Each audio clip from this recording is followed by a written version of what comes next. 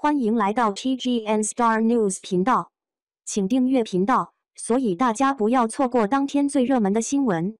我们今天的时事通讯包括以下内容：巴黎这一夜，弯腰捡国旗，把巴黎警察急得飙河南话的王一博赢麻了。法国怎么这么多中国人？如果不是亲眼目睹，小编绝对不敢相信，原来在法国居然有这么多中国人。原本当人们在抱怨法国街头弥漫着尿骚味时，当我们抱怨塞纳河中的大肠杆菌超标时，在法国白天遭遇抢劫时的吐槽，在抱怨法国街头人力三轮车对外国游客漫天要价的时候，小编对法国巴黎的美好印象早已破碎。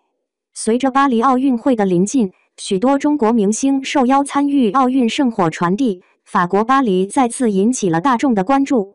小编这才意识到，原来在法国的中国人竟然有这么多。法国警察看到人这么多，迅速张开双臂维持秩序，最后甚至急得开始用中文喊“往后退，往后退”。这位巴黎的黑人警察讲中文，怎么显得如此滑稽呢？但话说回来，为什么这次在巴黎的街头会看到这么多中国人呢？带着这个疑问继续往下看，小编才恍若领悟到，原来是他来了。他的一个下意识的动作，不仅彰显了他纯正的爱国主义精神，还代表了我们中国让法国人看到明星是多么有担当、多么有责任的一面。在这段话里，小编终于明白了为何王一博被选为中国代表参与奥运圣火传递。王一博现身巴黎奥运会，人气火爆。不多说，悬念揭晓，这位明星正是来自河南洛阳的谦谦公子王一博。王一博于当地时间7月14日抵达法国巴黎的街头，一下车，街上顿时人头攒动。法国的警察们已经开始维持秩序了，否则以当前的情形，粉丝们一拥而上，王一博可能连下车的机会都没有。说实话，当小编看到这个视频时，才意识到原来在法国竟然有这么多中国人。在法国喜欢王一博的中国人还有更多，这只是其中的一部分而已。在法国巴黎度假旅游的中国游客数量可能会更多，这是一个大胆的推测。话说回来，这段视频让小编大开眼界的另一个方面是，王一博的人气真是太火爆了。或许是由于我之前没有特别关注他，这次终于见识到了他的人气之高。即便是王一博来到法国，也有如此多的粉丝在等待他的现身。他通过实际行动证明，他的追随者已经遍及法国。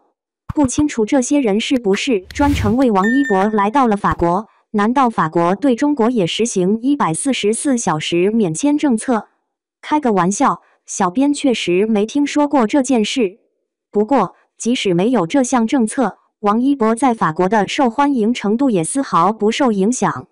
街道上人潮涌动，大多数人高举双手，打开手机闪光灯，仿佛都渴望一睹大明星王一博的风采。王一博身着白色运动服，利落的短发显得格外精神。他从大巴车上走下，照相机的闪光灯不停地在他身上闪烁。那一夜，他成了法国街头的瞩目焦点。大巴车上，他的粉丝们在车下齐声呼喊：“一博，一博！”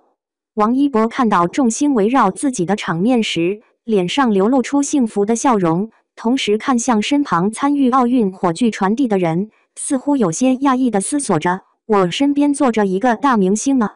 看看王一博的火爆程度吧，他直接登上了法国的新闻，连向来以松弛著称的法国警察都出动来维护秩序。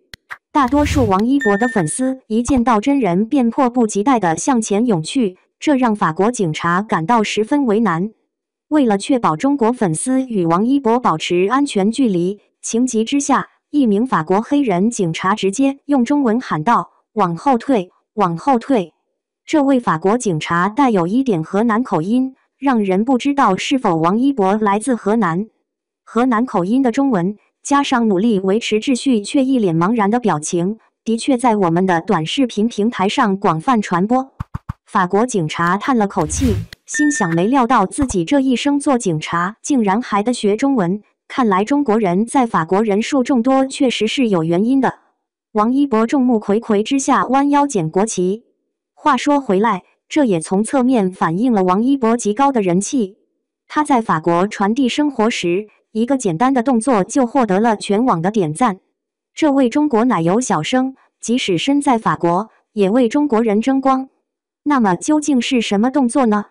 让我们继续往下看。当王一博在法国享受生活时，人群随着他的动向涌动，场面十分壮观。然而，人群一多往往会导致混乱。当王一博传递圣火时，他突然停下来，注意到地上有一面中国国旗。看到这一幕，王一博毫不犹豫地弯腰，将国旗拾起，右手高举着奥运圣火，同时左手紧握着中国国旗。在捡起国旗的过程中，仿佛左手执掌荣耀，右手捧持信仰。在这一刻，王一博作为明星的典范和榜样得到了具体的体现。当王一博拾起国旗时，旁边的法国人纷纷投来赞赏的目光。看来，这位明星不仅才华横溢，而且品德高尚。我是中国人，王一博。其实，王一博早在出道初期就展现出了一名三观正直的明星风范。他最初以组合成员的身份参与了一档综艺节目，主持人由于不了解实情，还以为这个组合完全由韩国人组成。其实，其中有3个是中国人，2个是韩国人。主持人问队长：“他们都是韩国人吗？”当轮到王一博介绍自己时，他没有给主持人留情面，坚定的眼神配上铿锵有力的中文说道：“你好，我是中国人，一博。”自赔800万果断解约王一博。除了这一幕，网友们最记得的还是这个年轻人在新疆棉事件中的表现。当时，王一博第一时间就与签约的广告品牌解除了合作。外国品牌当时纷纷抵制新疆棉，激起了众怒。他们在享受着中国市场的利益，却危害中国的国家利益，这种情况真是令人气愤。王一博及其公司决心反对一切污蔑中国的言论，坚决捍卫祖国的利益。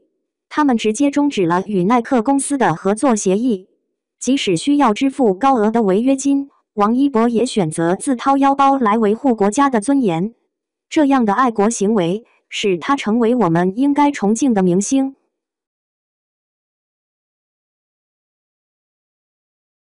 感谢您观看视频，请订阅我们的频道以支持我们。